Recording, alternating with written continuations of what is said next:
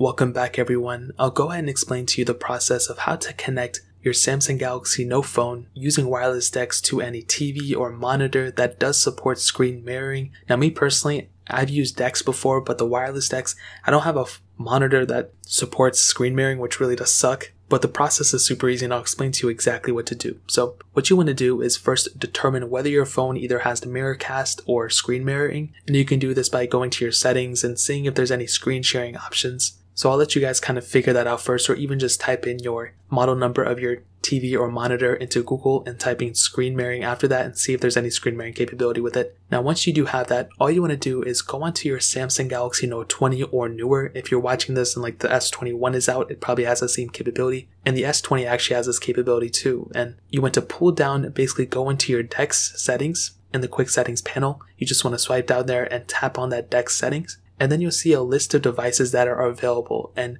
you should be able to see your specific monitor that you have screen mirroring options capability. So all you want to do is go into your screen mirroring options and enable that, make sure that's enabled, and you should be able to see that specific monitor from your Note 20. So what you want to do at this point is choose that specific display, and you want to click on Start Now, and you'll basically see your Samsung DeX experience go onto your TV or monitor. And this is actually really cool because, like I stated before, it's completely wireless. You can still use your phone as you want to and be able to use your Samsung DeX as you want to as well. And it's all powered from your Samsung device. So make sure that your Samsung device is powered. You might have to just put it on a wireless charger and go from there, which is really cool. And a little bit of walkthrough through it, you can use your phone basically as a touch pad, so you can move the mouse around specifically with your screen itself, or you can even use the S Pen as it as well, which is really cool. And you can also connect a keyboard and mouse to your specific Samsung Galaxy Note phone as well wirelessly, so you can do everything wireless, which is really cool. And I think Samsung DeX is a really cool thing. Samsung is really making it more like a